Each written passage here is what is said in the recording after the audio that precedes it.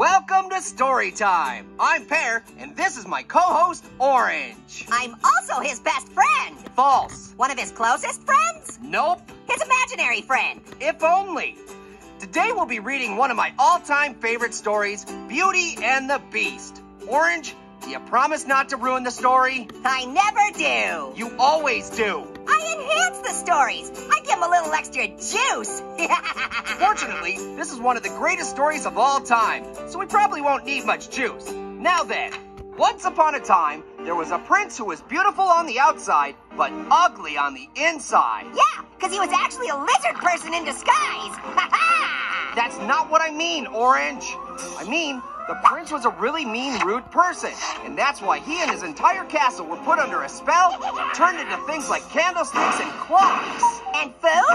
Oh, were any of them turned into food? Well, maybe. I guess I don't really know what happened to every last member of the staff. Oh my gosh, Pear, do you think we're under a spell? Do you think we're actually royal people who got turned into food? No. That would explain so much. No, it wouldn't. I'm thinking I was probably the court jester, and that's why I'm so funny.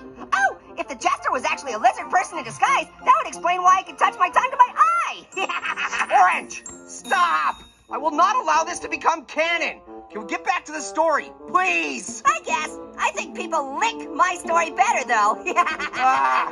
Anyway, everyone was cursed to remain in their non-human forms forever, unless... What do you mean I'm gonna be this way forever? I'm not gonna get my human stuff back? My arms? My legs? My social security number? Orange, for the last time, we were never people. You are not a character in this story. Oh, right, because they're actually lizard people. They are not lizard people. This is just a story.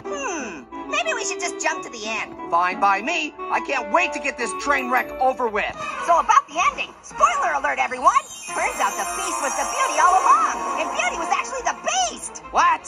Yep. The moral of the story is that it's a twist ending. That is not how it ends. The Beast was not the Beauty all along. All right, because he was a lizard person all along. He was not a lizard person. Of course he was. Think about it, Pear.